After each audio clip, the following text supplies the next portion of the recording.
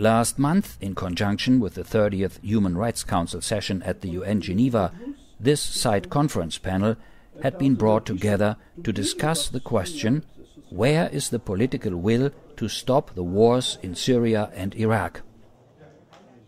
Archbishop Silvano Tomasi, Apostolic Nuncio of the Holy See to the UN in Geneva, called the war in Iraq and Syria boldly a proxy war for Sunni versus Shia and the United States versus the Russian Federation.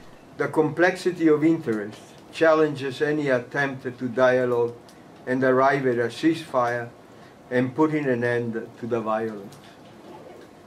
The emotional outflow provoked by the massive wave of refugees and asylum seekers reported in detail in the media distracts and diverts public opinion from looking at the root causes.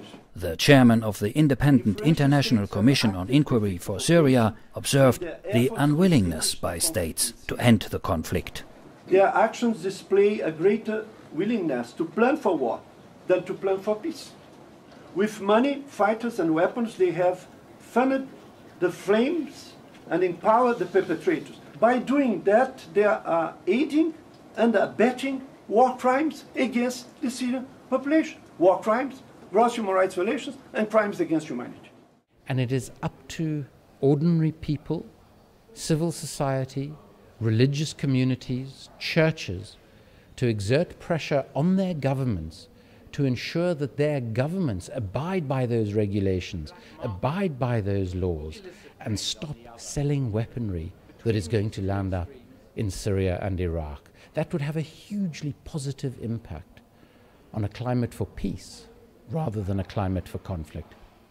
What we need to be doing is to be mobilizing people at all our national levels to be confronting our own governments about their participation in this arms race, in these illusions about the security of getting more arms that everyone is living with, and to be also pushing for each one of our countries to overcome our own national interests, which are very narrow. So we can do a lot if we mobilize people on the ground to do that.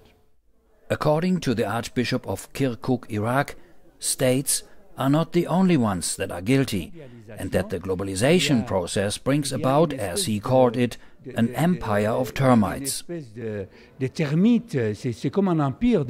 is like an empire of termites crawling through the holes of society. These are the invading and dominating international corporations who act independent from states. People are pulling strings behind the curtain. To understand all this is the first step to remedy this. I think that we are failing to grasp the gravity of the problem we are currently facing in the world.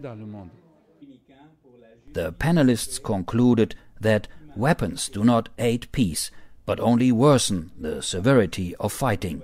And they concurred with a Henry Ford quote: "Show me who makes a profit from war, and I'll show you how to stop a war."